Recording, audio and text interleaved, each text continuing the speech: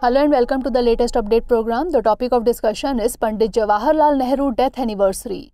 Today, that is May 27th, marks the death anniversary of India's first and longest serving Prime Minister, Pandit Jawaharlal Nehru. Having participated in the long struggle for freedom from the British, Nehru was fondly called Pandit Nehru.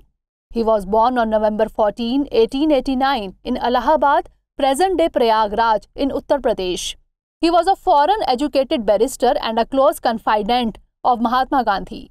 In 1912, he joined politics and became involved in the freedom struggle of India.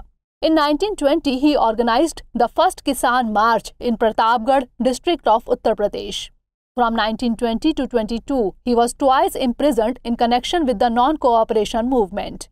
In 1923, he became the General Secretary of the All India Congress Committee. In 1927, he attended the 10th anniversary celebrations of the October Socialist Revolution in Moscow. In 1928, he was lathi-charged in Lucknow while leading a procession against the Simon Commission. In 1928, he founded the Independence for India League.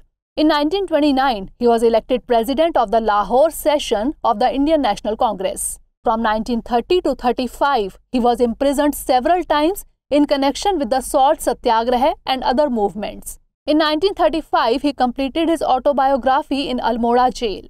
In 1946 and from 1951 to 54, he was elected President of the Congress. Significantly, Pandit Nehru had given 5 principles of Panchsheel or peaceful coexistence to improve India-China relations. He died of a heart attack on May 27, 1964.